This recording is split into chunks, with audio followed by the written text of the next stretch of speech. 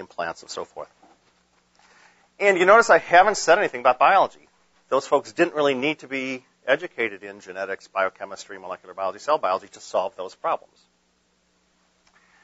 And that's because biology, as it used to be, was not a science that engineers could address very well. Because in order for engineers to really analyze, study, quantitatively develop models, and to build technologies, alter the parts, there's a lot of requirements on the science that really biology didn't satisfy.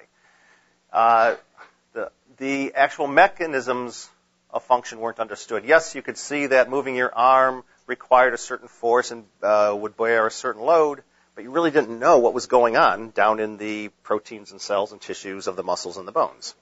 Okay, but still you could design maybe an artificial bone to do this, an implant. You didn't really know the molecular components, so how in the world could you actually manipulate the system if you didn't even know what the molecules were that are really underlying this? Okay, you couldn't really do the chemistry on the biological molecules. It's very hard to quantify, since if you didn't even know the parts and the mechanisms, how could you get quantitative measurements for them, develop models?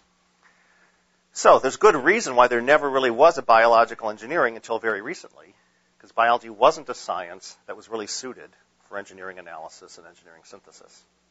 And so therefore the world of biomedical engineering mainly involved all these application problems that I've just talked about that didn't necessarily require biology per se. But that's changed. Okay? The good news for you folks is biology has changed. It's now a science that engineers can in fact connect to very well.